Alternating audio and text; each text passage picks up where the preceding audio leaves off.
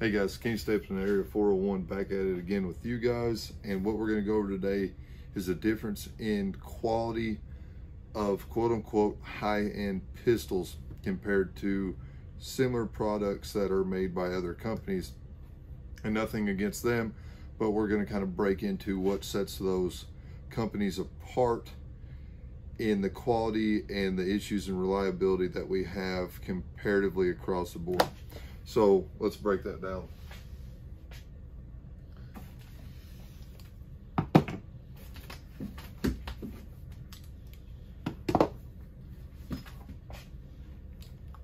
So what I have in front of me is three 1911 style pistols, and why I say style is because one of them is a 2011, and we'll get into that a little bit, but that's not really what we're after. We're after what breaks into the higher end market of pistols when you start talking prices that are over $2,000 and $3,000. What are you getting? So we're going to start off with this is a Remington Rand World War II issue 1911. This is a Kimber Custom Shop Raptor 2, chambered in 45. Obviously the Remington Rand is chambered in 45. And then we have a beautiful example of a Nighthawk Custom. Sorry. So I haven't had these out of the safe in a little while just because of our ammo quote-unquote shortage or crisis. So I wanted to get them out and do a video. So what we're going to go off with first is the old school Remington Rand. And there's a reason that they call it mil spec. So part of that reason, there's obviously more reasons, but the main reason is if a armorer had this thing apart and had 10 of them on a table, had them apart, was trying to get everything clean, blah, blah, blah, and then something happens to where these have to go back into the hands for officers and infantrymen, whatever, this needs to go to the lines of duty. That armorer could take these and then throw them together and everything would coincide. So if you had a Colt apart or a Remington Rand or Ithaca or a Singer Sower, blah, blah, blah, you could throw it all in there together and it would still function. It would still run after swapping parts. So if you guys hear that, so that's like the tolerances in the slide and the guide rod spring.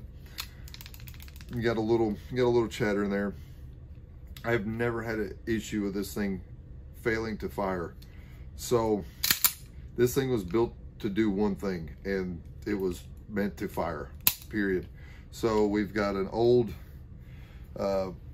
peened in rear sight with a fixed front. You're pretty much stuck with that. So this, you can knock it over one way or the other, but more or less this is what you got. You got a robust piece of equipment, piece of history in that.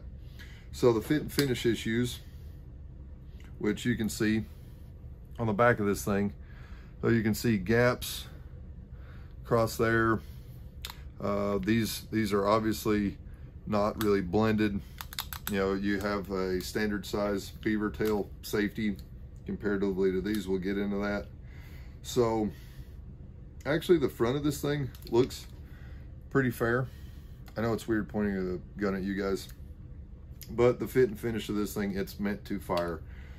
So we're gonna take a step up, and I know you guys, a lot of you guys are kind of against Kimbers, but I've had this one. This is the only one I've had, and this thing has not let me down at all. So whoever's on that bandwagon, just squash it. I don't need to hear it in the comments. I've heard it before, whatever. So this is roughly a $1,400–1,500 pistol from a gun store off the shelf. So what you're getting is, you're getting stainless frame, slide, pretty decent trigger. This one does have night sights, and they are quote-unquote adjustable by being able to peen them over back and forth. They're not manually adjustable with a screwdriver, but that's what you're getting right there. I mean, the quality of it, pretty cool. I do like the grips. I got had this thing for a few years. I've put many rounds through it. Definitely not as much as my 2011, but we're going to get there in a second. So what you guys see here is, you know, these fit and finishes. They're not hand-built guns. They are produced at a higher quality of factory machining. These aren't hand fit, you know, bushing to barrel, bushing to slide, the beaver tails. So there are rough edges, or not rough edges, but protruding. You can feel them by the hand and you can see them, you know, it's not a huge deal. And I didn't realize what I was getting when I got my Nighthawk. So the thing is, you are stepping away from just a firearm up to a level to you have a functional piece of artwork that runs extremely well. And when I started with Nighthawk, we had talked for quite a while, and what I would be offering them and then what they would be, you know, on board to help me out with. So we talked it over, and I went with the 5-inch President in a double stack frame. This is a absolutely gorgeous gun. Sorry guys, bad habit. So what you're getting when you get a Nighthawk or higher end pistol manufacturer or even gun manufacturer is you're getting into a functional piece of artwork.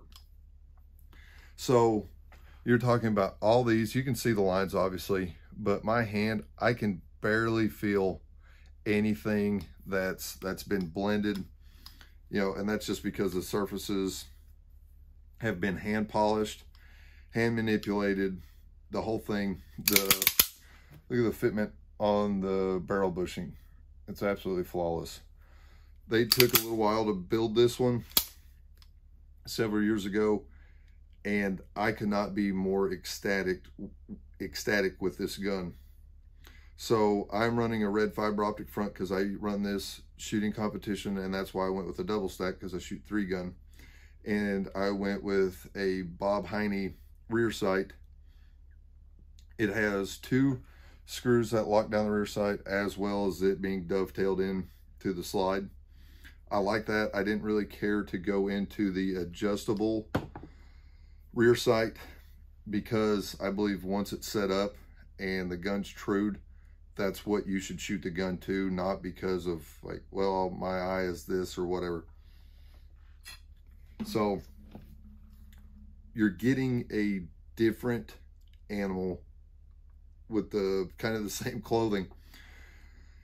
So with this, all the machining, this has a tri-cut slide on it with serrations, and then it does, the slide has porting, but the barrel, I did not want a ported barrel because of the fact that I shoot in a limited class and they don't allow porting, so that's not a big issue to me.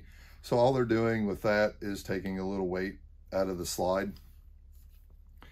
And roughly, I probably have 25,000+ rounds to this pistol alone, and the only thing that we've done to it, and it wasn't even a have to, was change out the guide rod spring.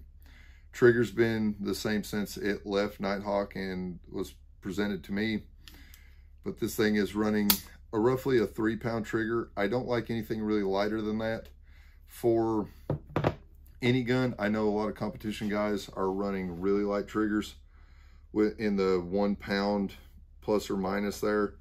To me, that's a little sketchy, just because you're getting into negligent discharges once your heart rate gets up and blah blah blah over moving through transitions and multiple stages. You get your heart rate up, blah blah blah, and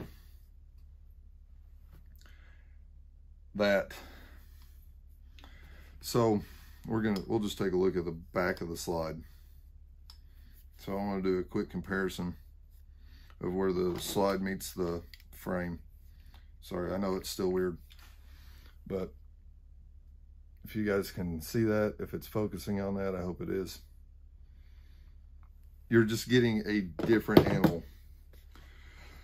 So when it comes to pricing of these pistols, that's a huge key factor that people don't realize what goes into it and is being done to it to